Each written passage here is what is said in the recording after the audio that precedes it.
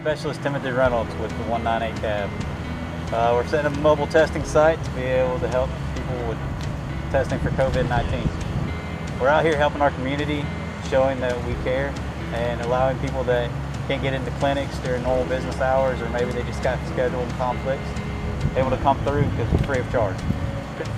I'm excited to be helping my community out here, trying to help others who are sick or trying to find out if they are sick.